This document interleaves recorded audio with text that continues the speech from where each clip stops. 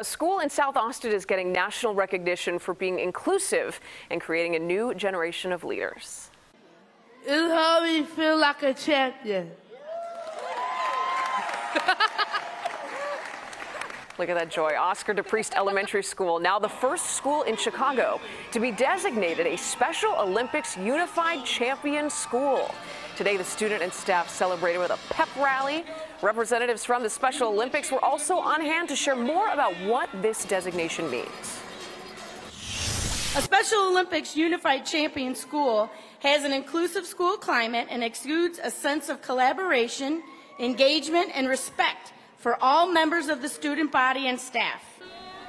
DePriest Elementary, one of just 5 schools getting this special honor this year.